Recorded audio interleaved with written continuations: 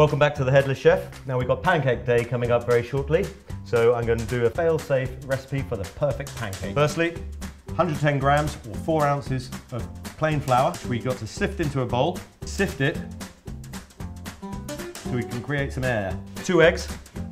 Want to make a well. Just incorporating small amounts of the flour with the eggs. 200 millilitres of milk and 75 millilitres of water. Start adding it to the mixture.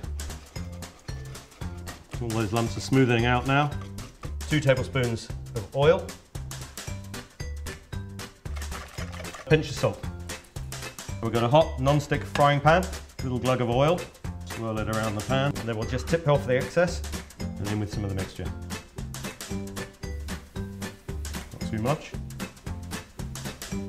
Swirl it around the pan and just loosen the edges. Start seeing a few bubbles coming through. The first pancake is never the best. The second one is always better. Now here we go. Lovely. Ready for the next one? Going to fold it to quarters. Ready with the next one. Fold this. Some fresh berries.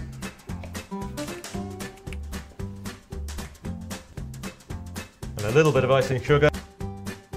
Perfect pancakes for Pancake Day. Thanks for watching the Headless Chef. There'll be some more videos up on YouTube soon.